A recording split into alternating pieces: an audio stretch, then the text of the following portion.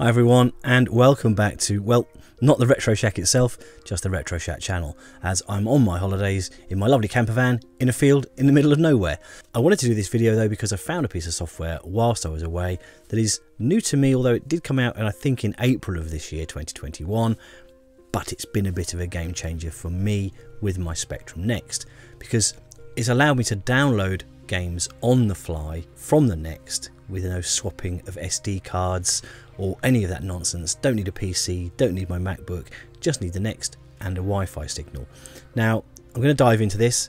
If you've seen this already, I apologise. I didn't see a lot of coverage of this on the net, but it deserves it because for me it's been an absolute game changer whilst I've been away. Anyway, I hope you enjoy.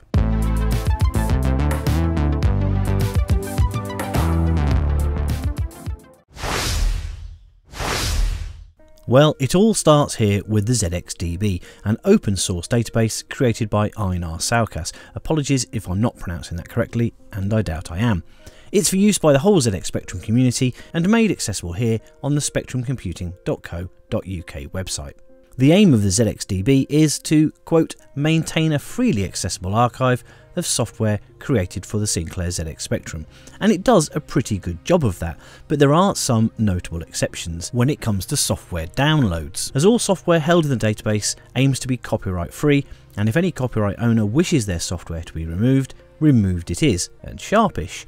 Unbelievably, some software, despite being 40 years old, is still fiercely protected by some companies, so some of your favourites may inexplicably not be available. Well, on here anyway. There are dark places in the web where these files can be found, but we don't condone that sort of thing at all.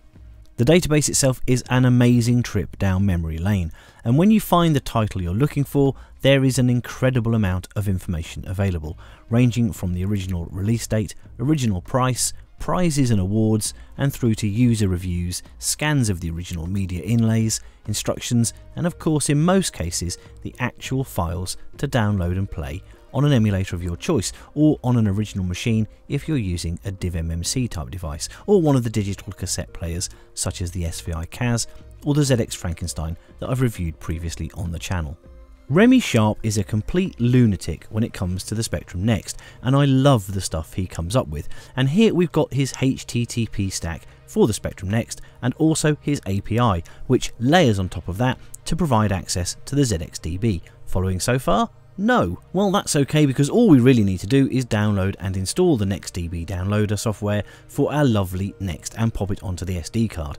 There's a couple of commands that go into the dot directory, and then we need to put the rest somewhere sensible. All of the instructions are on the link in the description, and it takes literally seconds.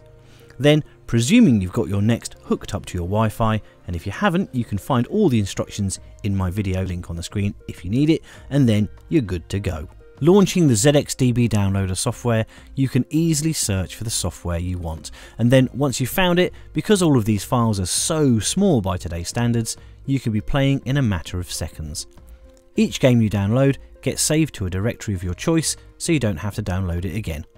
And there you have it, a library of software easily downloadable with no need for any other hardware or software. Brilliant.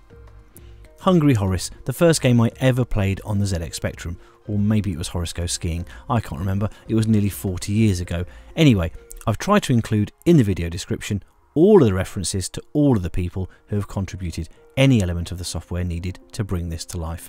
If I've missed anyone out, please accept my apologies and understand that I thank you all the same.